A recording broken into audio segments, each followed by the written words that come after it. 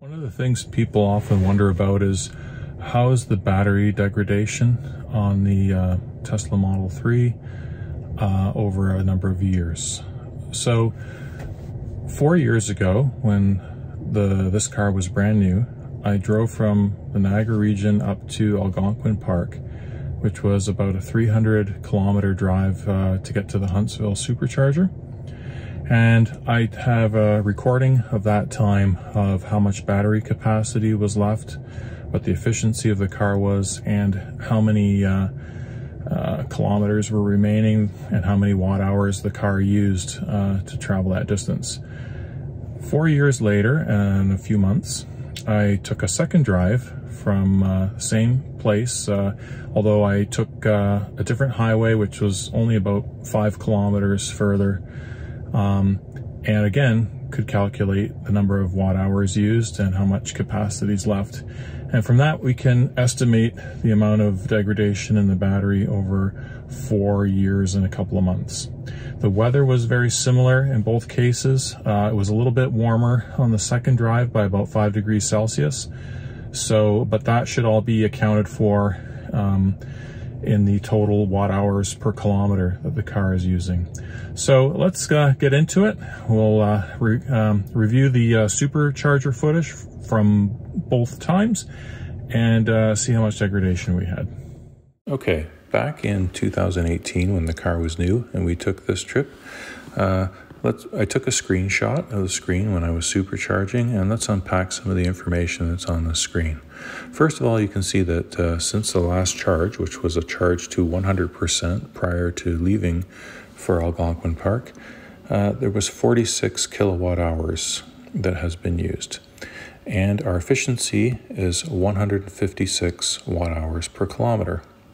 We can also see on the screen that we added 27 kilometers at the time when this photo was taken, and that there's 202 kilometers left. I also know that the distance traveled was along non-toll roads, and it was 295 kilometers total distance. So if we take that 295 kilometers and multiply it by the efficiency of 156 watt hour per kilometer, we get the 46,020 watt hours, or 46 kilowatt hours being reported as used. But there's still unused capacity left in the battery. Let's just take that value and put it in memory for the moment. If we want to see how much power is left on the battery, we can say, well, the display is showing 202 kilometers range remaining. We've added the 27 kilometers before this picture was taken, meaning we arrived with 175 kilometers of rated range left, which is based on an EPA efficiency for the Model 3 of a 2018 Model 3 of 149 watt hours per kilometer. So if we have 175 kilometers left times 149 watt hours per kilometer left, means we have 26 kilowatt hours left. And if we add that to the battery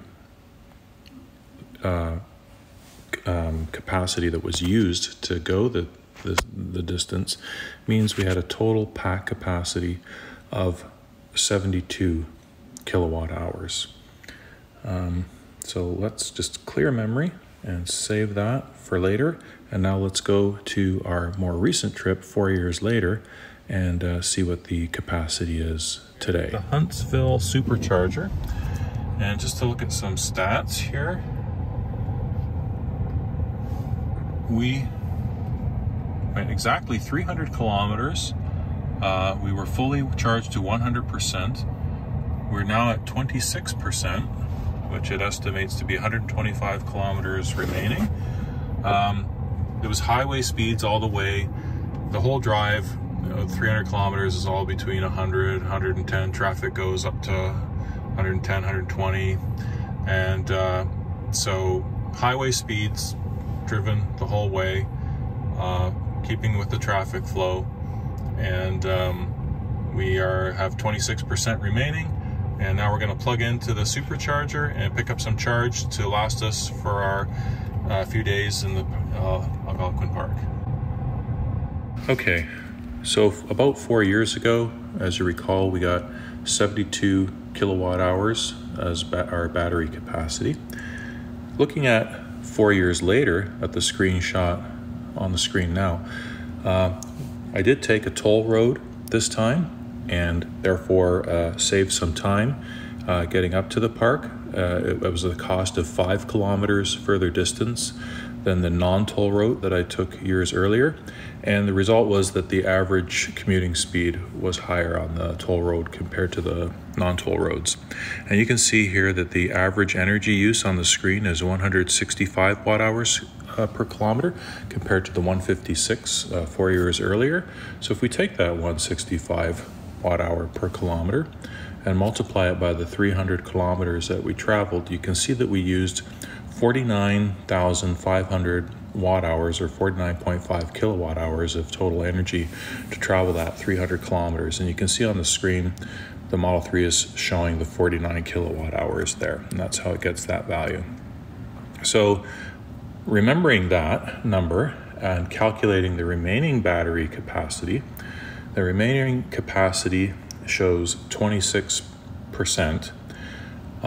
You'll see in a future clip that there was actually 125 kilometers remaining, representing that roughly 26%. And if we multiply that by the EPA rated efficiency of the 2018 long-range Model 3 of 149 watt hours per kilometer, you can see that there was 625 watt hours remaining in the battery. Now there's less than 4 years prior, again because we went on a toll road, we traveled faster, so our efficiency was lower than going some stop and go traffic that we had 4 years prior. So our average energy consumption was higher, and that's why we used more, and that's why there's also less left here. And if we take that and add it to the 49,500 that we spent getting to the supercharger, we see now the capacity is 68,125 watt hours in the battery. And if we divide that by from 4 years prior, when it was 72,095, we see that we have 0.9449 of the battery based on this calculation. If we add that to 1, multiplied by 100, this is estimating about a 5.5% degradation, looking at it this way. There is some error in this calculation because for one thing, the 26%, the remaining that it shows here, and the previous 4 years ago, the percent remaining is an estimate. The closer you get to zero, the closer to truth you will be. So there would be error just in that, in the BMS calculating what's remaining. If you went further down, you might find this a percent plus or minus, better or worse, something like that. But the lower you get when you do this test, the more accurate it'll be. Another factor to consider is the internal resistance of the battery pack. Power is I squared R, so for a given internal resistance, which would be higher now than it was 4 years ago, but also by driving, just by the fact that we were driving faster, the current draw from the battery would have been higher, and then because of the I squared R formula for power, we would have had more heat loss in the battery as well.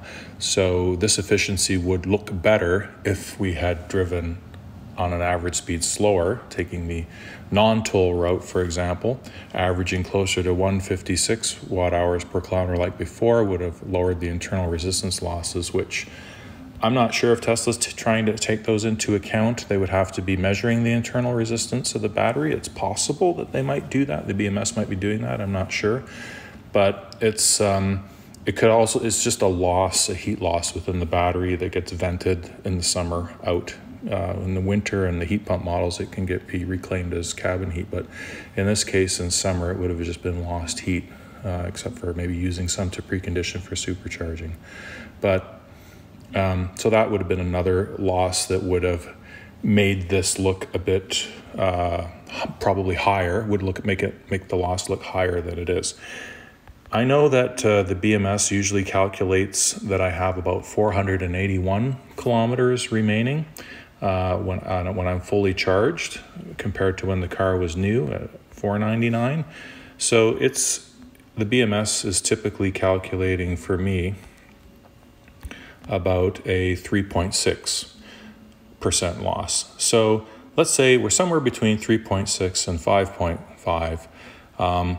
Basically, it's been a little over 4 years since the age of the car. If you look at about 1.2% loss per year, this was probably somewhere between 1 and 1.3% a year loss. For 10 years at this rate, and it supposedly will slow down. You get the most loss when the battery is young, and then you enter a stage where it slows down a bit. 10 years in at this rate, I'm looking at maybe, over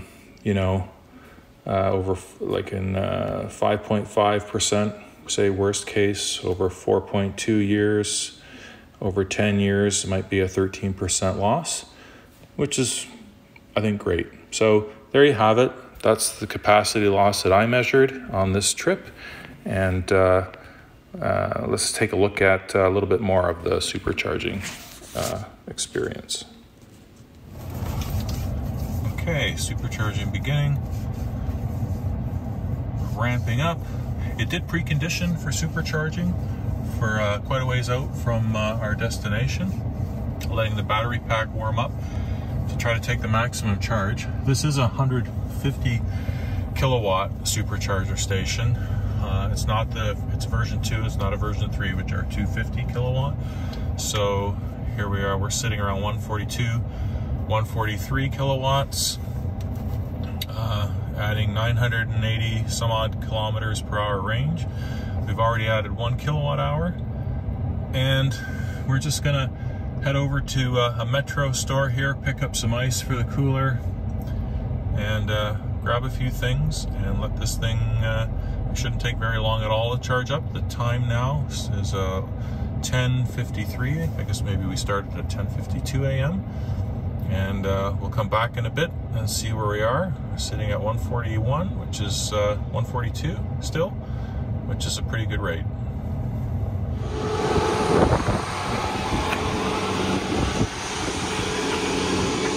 Okay, it is now 11:27. But just how long it took us to go into the nearby grocery store, pick some ice and some fruits, vegetables, load up our cooler. And we're already at 92%, charging at 27 kilowatts, but we're gonna take off now and head into the park, and we should be good to go. Okay, so there you have it. The degradation over about 4.2 years. My 2018 long-range Tesla Model 3 has been about between 3.5% to 5.5%. I measured 5.5% on this trip.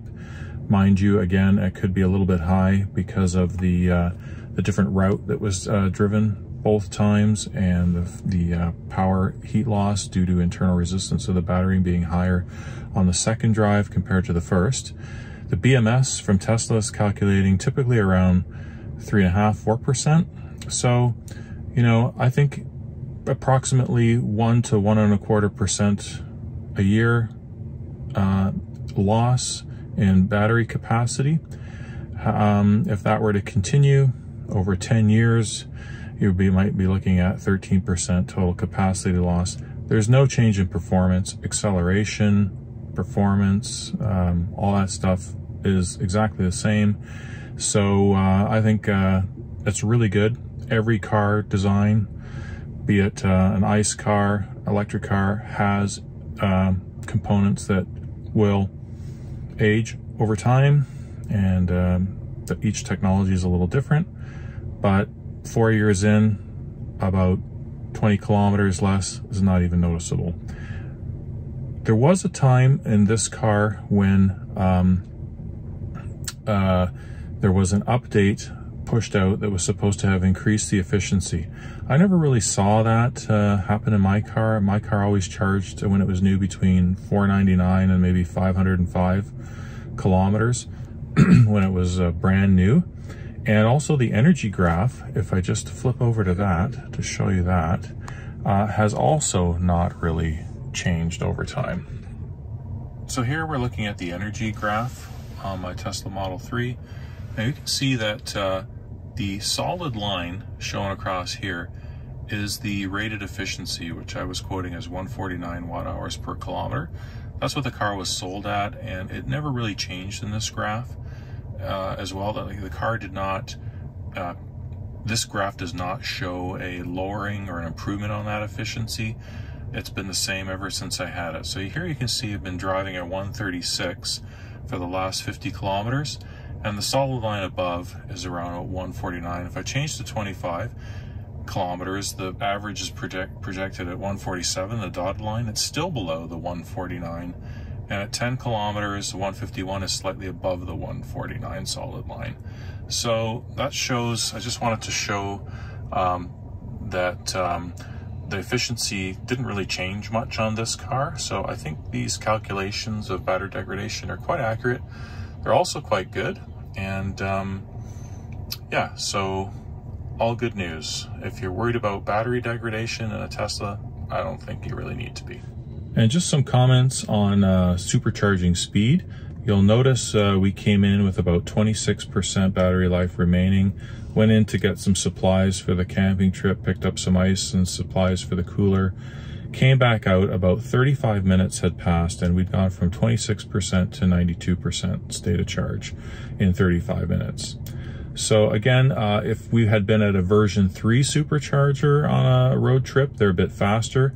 We probably would have shaved 5 or 10 minutes off that charge time. Also coming in at a lower state of charge than 26% would enable the battery to absorb charge a little bit faster. We were pretty close to the maximum for this charging station. We were pulling 142 to 143 kilowatt out of a 150 kilowatt charger. But again, if you came in with a lower state of charge, 10% or even lower, and into a version 3 supercharger, you could be pulling close to 250 for a while, and then it would taper down, and that would lower your overall charging time. I have seen on this car, coming in with a very low state of charge, picking up about from like 5% to 55% in under 15 minutes on the low end. The top end of the battery, it starts to slow down and take longer to charge. So typically you charge up not full and then continue to your next charging station. You may go to 60, 70, 80% and then go to the next charging station and charge again, operate in that lower portion of the battery between 10 and 80%, and you pick up much faster charge rates. It's the last 20, 30% that take the most time to charge. But again, we needed 35 minutes to pick up our supplies, and we were already back to 92%. That was enough to last us the 3 days in the park, driving around, doing hiking and canoeing and stuff like that. And then driving all the way back, 80 kilometers back to the supercharger in Huntsville. That's all for now. Thanks for watching. See you on the next one on Electric Pathways.